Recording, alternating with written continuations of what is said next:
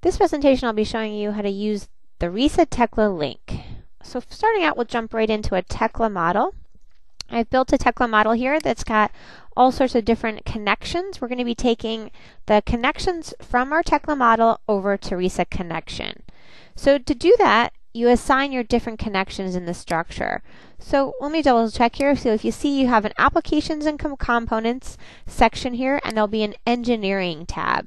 In the Engineering tab, you have ability to put all sorts of different connection types in, beam to column, bracing connections, and a lot of these here are going to be sent right over to RISAConnection for design.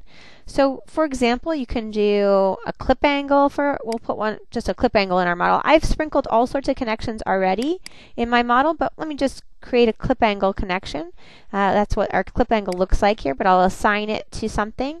So just by clicking on the column and then the beam, the clip angle gets attached to that connection there, right there.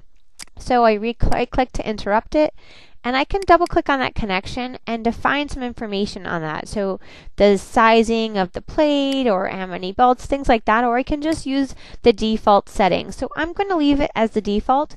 One thing I need to do is place the loading in there. So the design type, if you see here, I'm going to want to put a shear load in there, or if we were doing a moment connection, we would want to put the moment. The other thing you can do is use the UDL instead. So if you want to just use UDL, you can place that information directly in there. So I'm going to say OK and come out of here. And you can see all the different types of connections I have. If you double click on that one, I have a bolted moment connection, which is my flange plate connection. And in here, we'll notice I have a shear and a moment listed in there. I've got a chevron brace listed here. I've got some diagonal braces listed on the back here.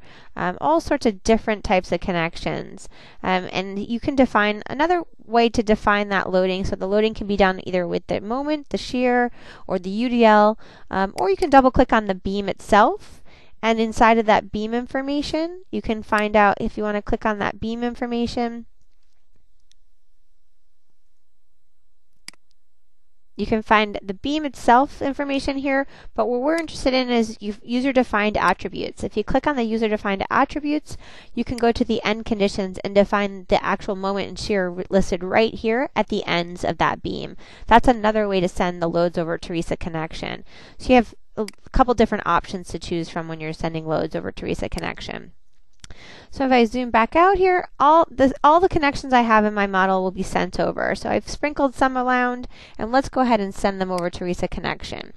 To do that, it's in the ungrouped items. You can search for it listed under RISA here, or we can type in RISA at the top, and it will find those RISA connections.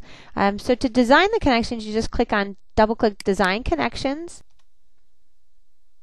And here's the summary of the connections that are coming across. So you'll see each connection is going to be ported across individually over to RISAConnection, and then it will be grouped into different groups based on the type of connection, and we'll see a whole project full of all the connections we sent across.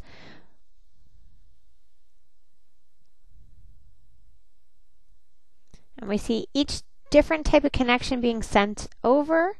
And then we've got RISAConnection opening up right here, giving us all the different connections. So in RISAConnection, we'll see that it's grouped by the name of the group here. So column, moment, plate, splice. We see column to beam clip angles. We scroll down a little bit. We see column, beam, direct, moments welded here.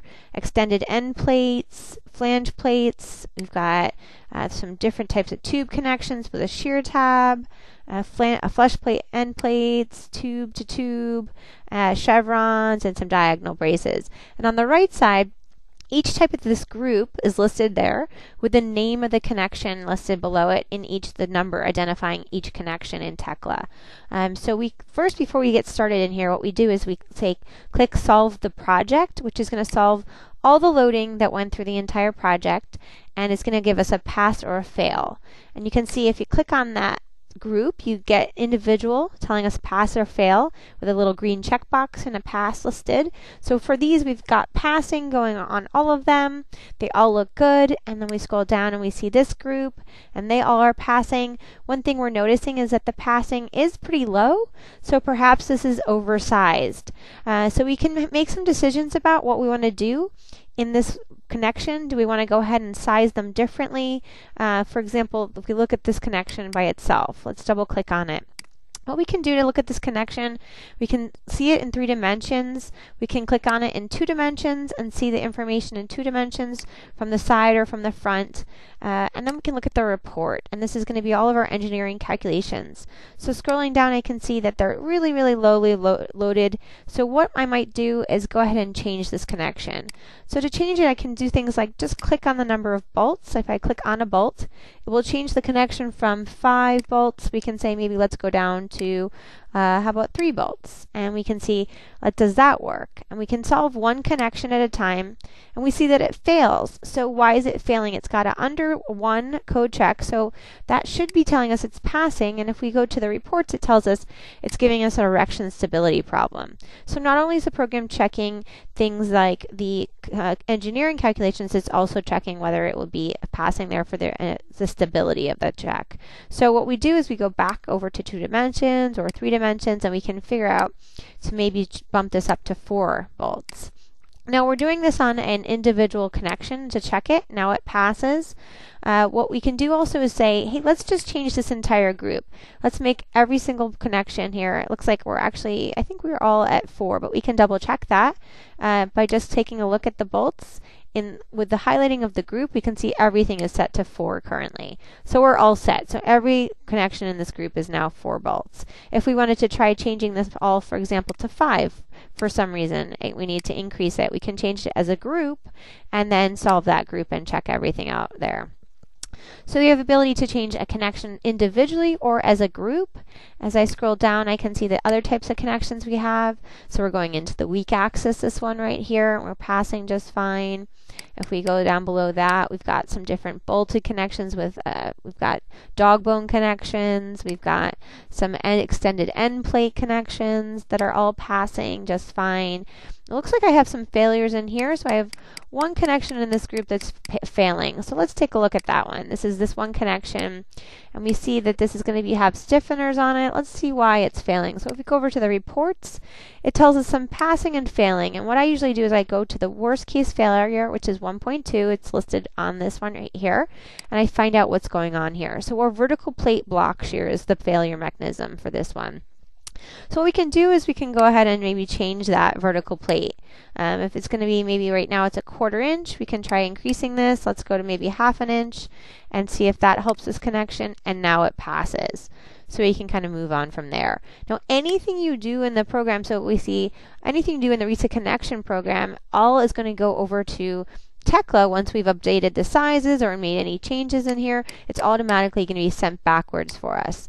So you can see different things you can do to adjust all the different pieces. We'll just scan through these real quick just to see the types of connections we have. But I want to get back to our Tekla model. So what we'll do is we'll save all model here. It looks like we are a little deep there, so probably we'd want to look around and see maybe different information.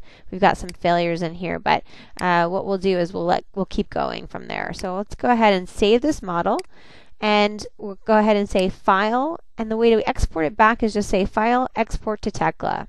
And you click on that, it's going to send all of this information, including all the code check information and the sizes and the number of bolts and any weld information. Anything we've adjusted is all going to go backwards to Tekla. So back to the Tekla model, we can see here we've got a list of all the different connections. It shows that whether they passed or failed. It gives you the connection type listed right there, the number and the type after it, and we can see whether all the information that went back and forth. So we can then go back into our model, and we would be able to make changes. We can automatically, everything's been adjusted for us, so we shouldn't need to make any changes to that. Anything you want to do at this point, you can update the connections, you can update the model, and then you can send it back to RISA-Connection, and it can be a round trip. That RISA-Connection model lives on its own, so you could send that off to somebody, or you can keep it with the Tekla model. It's up to you. Thank you for watching today's video.